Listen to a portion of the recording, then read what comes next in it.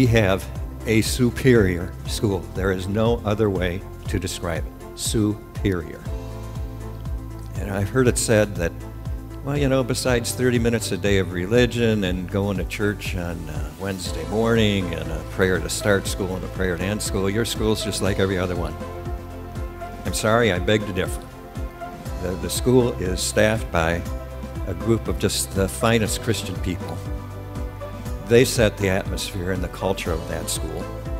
Every expectation and goal in that school is Christ-centered.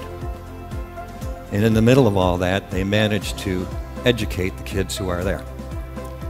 And I don't mean just they come back a year better off the next year. The 8th grade class averaged on the test that they take to measure their achievement, they averaged the max. Not one or two kids, the class averaged the maximum score. So not only do they get the religious part of it, but they get the academic part of it. And I can tell you that back in the old days when I was the chairman of the Board of Ed, I got to hand my daughters their diploma, knowing what had gone on at that school. That was something. And now that they're married, have their own families, to see them carry on as adults, it was good that they went to St. Paul Lutheran School.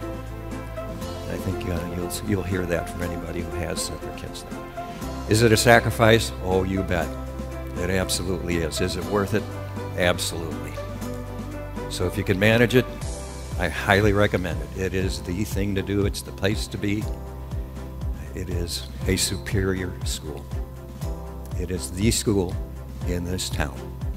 I've seen the scores from lots of schools in this town. It is the school in this town.